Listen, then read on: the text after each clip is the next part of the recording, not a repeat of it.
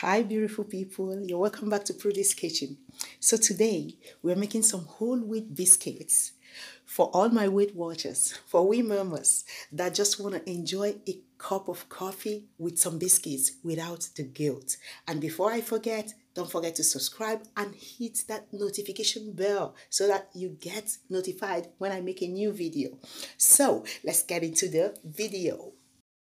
Right here, I have 500 grams of whole wheat flour, 100 grams of organic honey, 50 grams of water, 100 grams of vegetable oil, some Vanillebutter Aroma or whatever aroma you like, 15 grams of baking powder, a quarter teaspoon of baking soda, and some cookie cutters, any shape you like.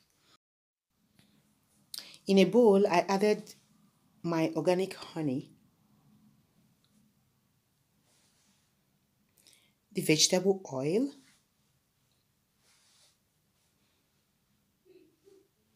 my butter vanilla aroma. Actually, I love the butter vanilla flavor. So if you want another aroma, you could actually add cinnamon or only vanilla or only butter flavor.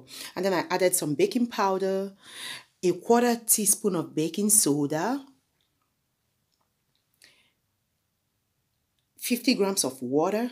Now, the water, I added 50 grams first because you have to add the water slowly to make sure that the dough doesn't get too soft, okay? I mixed up 50 grams first and then now I'm adding my wheat flour.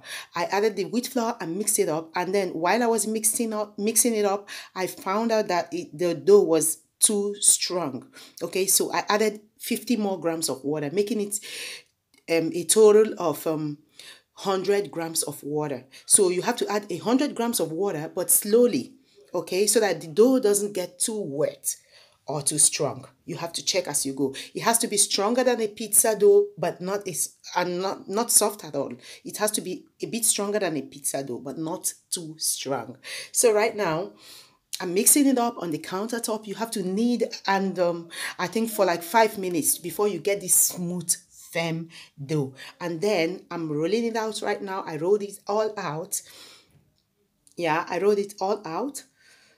And you know, you don't have to roll it thin, unless you really want your cookies to be very thin, which I don't like my cookies thin. I like it, you know, thick, and so that when I dip it in the coffee or in the milk, it just gives me that richness in my mouth. So I chose two shapes right here, okay? So you could choose any shapes you want for cutting the cookies, or you could even use a cup if you don't have a cookie cutter, okay? So I used the two cookie cutters and I cut it all up, and right now I'm already preheating my oven at 180 degrees, okay?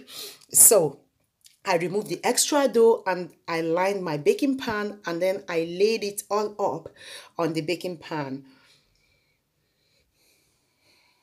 So don't get them too close to each other, because you know they need space to rise a bit and to breathe. So I actually made these in 2 batches, and then the extra that I removed, I rolled it, I kneaded it again, and then I rolled it out and cut it up again. So right here my cookies are ready. I baked them at 180 degrees for 15 to 20 minutes until they are golden brown, and that's it. You have it. That's my cup of milk, and I'm just gonna dip it and just enjoy it. Okay, I hope you try this recipe. Thank you so much for watching me, and see you next time. Bye.